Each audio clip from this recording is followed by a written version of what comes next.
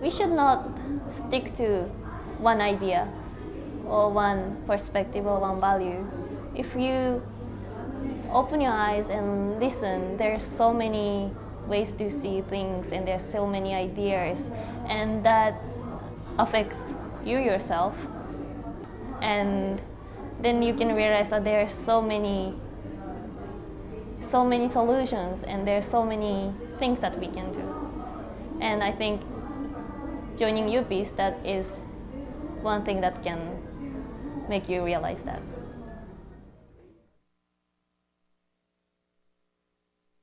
This diversity made me more lenient and more generous in a way. I absorb everything and I try to understand like different things by really understanding that there are so many different diversity, different values and different definition of pieces. You will somehow try to encompass everything you have around you. And that will enable to involve different players, I think.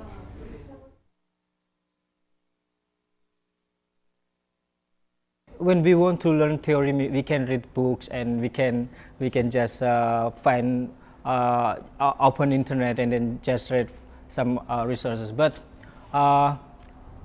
you know, UPeace give me kind of experience and how to implement our knowledge and skills to empower the other people without giving we are the teacher or we are much better from you, but it's kind of the equal process, and it's really nice for me. And when now I'm implementing to my students, you know, that the methods, and as you know, they're really happy and they feel that it's a new methods and they feel that they are empowered by this process.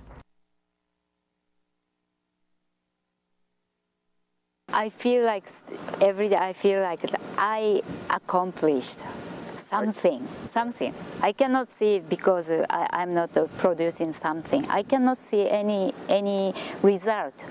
But you got something here, you know, dealing with people and negotiating and how to develop and how to make it better.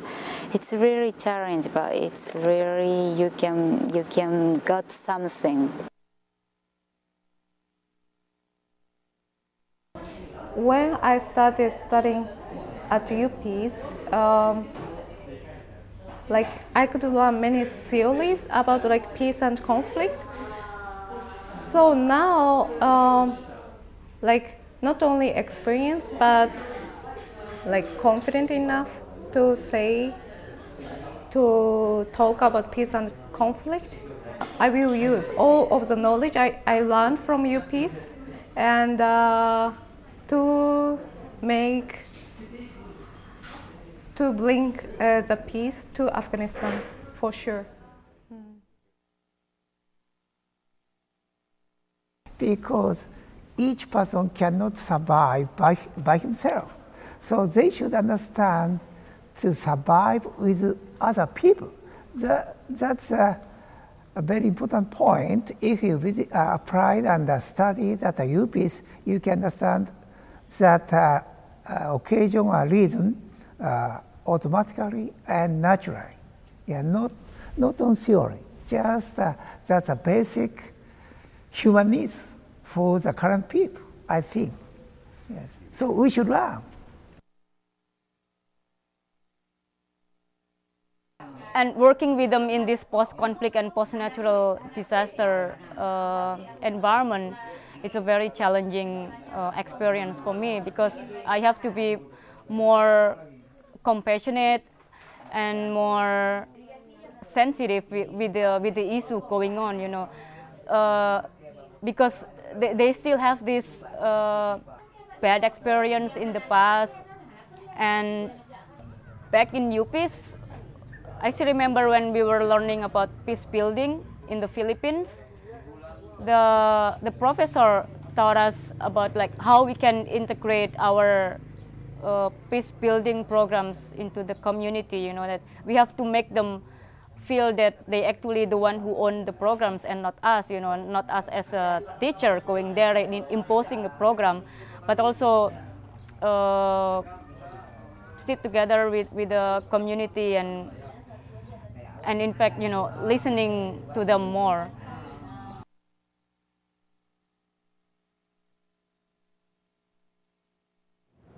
I have taken the challenge. Yeah. I know it's not going to be easy. Yeah. I've taken the responsibility. I know it won't be easy, but I know that there are others, you know, my classmates, my professors, UP staff, Nippon staff, who are with me. It's nice to know that I'm not alone in this. We have taken this common challenge, and we have one perspective, we had one vision of what we want to do. It's just nice to know that, you know, I feel strong in that, you know, in that vision. I feel strong in that sense. And I know I can do something in my lifetime